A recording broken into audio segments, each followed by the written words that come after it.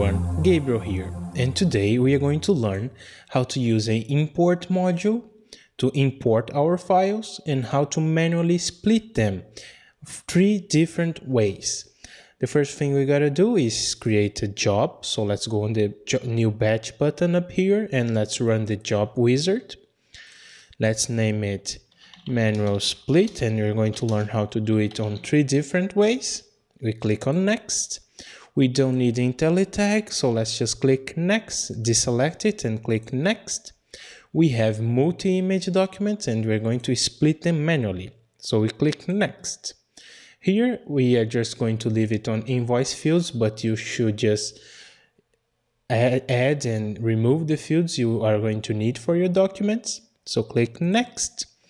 We want to output it to the disk on a PDF file. That doesn't really matter for this tutorial, but you should select wherever fits your case. We click on next, and let's make sure everything we need is very good here. So we have document split, several images, and manual splits, so we are good to go. We click finish, and let's create our first batch. That will be manual split 3 ways, batch number 1. There we go. We hit create batch, and now we are ready to start importing our files. First thing you gotta do is go up here on the documents and image input toolbar, and instead of using the Twain scanner module, those are all the import modules, we are going to use the import images module. So we select it and click on start input. Here we know we have TIFF images, but if you had JPEG images, you just select this one and forget about the TIFF one. And if you have PDF images, you just select use this one and forget about the other ones. We have TIFF images, so let's just select them. And the first thing and most important is select the directory where the files are coming from. So we just click on the directory field here, and you can see we have a menu button here, a option button. So we click it, and now we can navigate to the folder where our files are. My files are on the desktop, and here we go, that's the folder. We just click OK.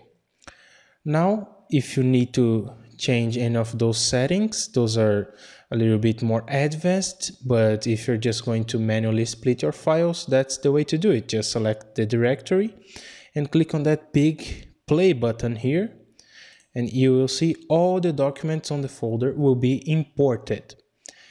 Now you can see here, we can see all the first pages. The first way to split it is to that page, doesn't really matter. But we can see here that's another first page. You should click here and you can see all those buttons. That one is the split. So we click on it and now you can see that's the new first page of document 2. The second way to split documents is to go up here on the view toolbar, on the cursor menu here. You can see we have several of them. We go and select the split document.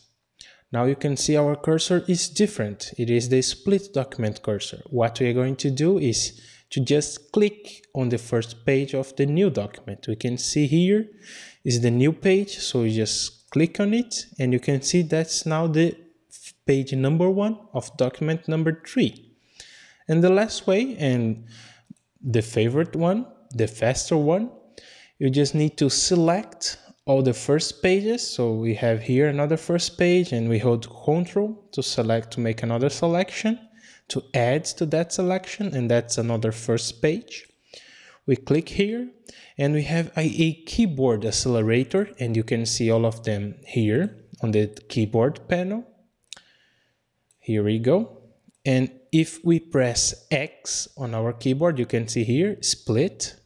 It will split the document. So let's just hit X and it will ask if you want to split them, and we click yes.